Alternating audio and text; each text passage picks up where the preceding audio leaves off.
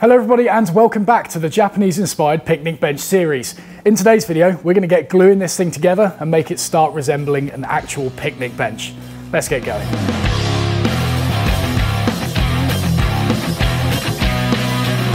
So we ended the last episode by dominoing these underframes of the seats together, and I've only got one more set of dominoes to do on the end of each of these to attach it to the inside of the frame.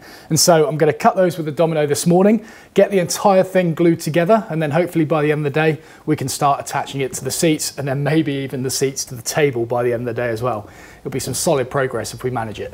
I've also got to get each and every one of these internal faces sanded, and I'm going to be gluing this with Titebond 3 because it's a nice waterproof glue, but obviously I mentioned in the previous video about the potential staining from it. I'm not worried about it in this case because it's the underside of the chair and I want it to dry quickly, and I'm not going to be waiting around for epoxy.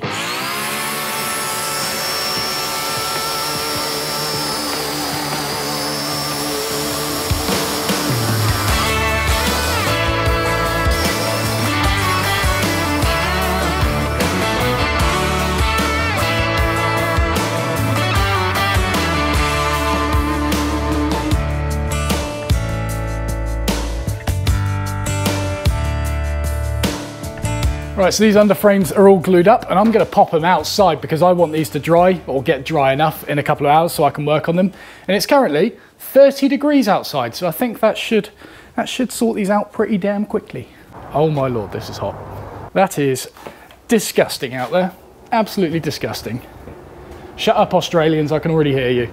This is hot for a white, pale British boy. Right, so the next problem is to do with these under table support things. I only noticed this at the end of the last episode. Basically, these spike bits, these finish in between two of the, in between the slats of the top. And so I need to slightly adjust this curve to sweep up a little sooner so that it finishes not in one of those gaps. It's not an issue with the outside ones that are already attached to the actual frame because they finish in this area and so you can't actually see the ends. But it's just those middle two we need to sort out.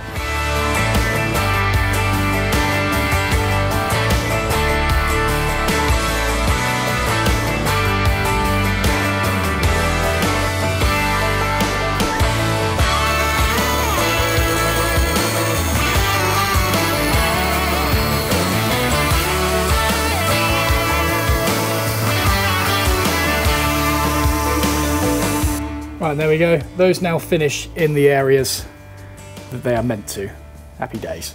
So I think the next thing to glue up is going to be these cross supports. And I want to thank those of you who suggested gluing this up outside rather than in the workshop because I wouldn't have thought of that. I would have just done it and then, yeah, I don't know what would happen from there. So I need to sand these quickly because they're a little bit choppy still. And then I'm also looking at this and thinking it looks a little bit too heavy at the moment. I think what we need is just a very slight curve on the underside of this. And so, Rob, I'm going to need your help. No. Oh, all right. Well, we're not going to do that then.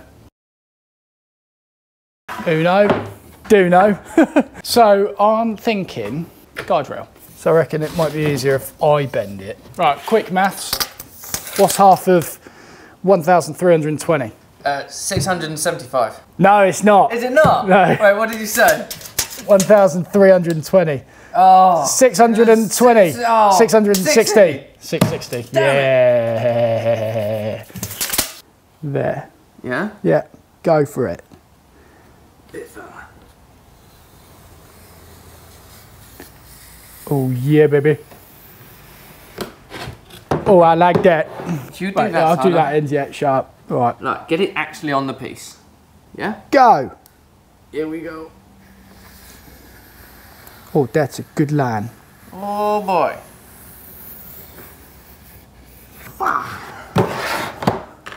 Yeah? Boom, boom. All right, coming up. Oh! Oh! Let's go underarm. Just go sideways. Oh no! My question to you is though, what is in these boxes? Oh, that's a lie. Oh no. Leave your thoughts in the comments below.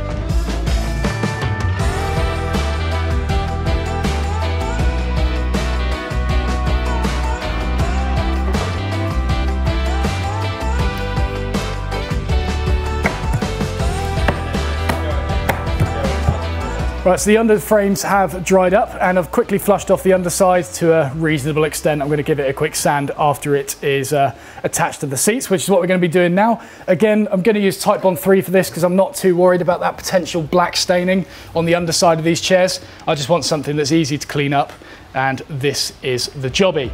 So, I'll see you on the other side.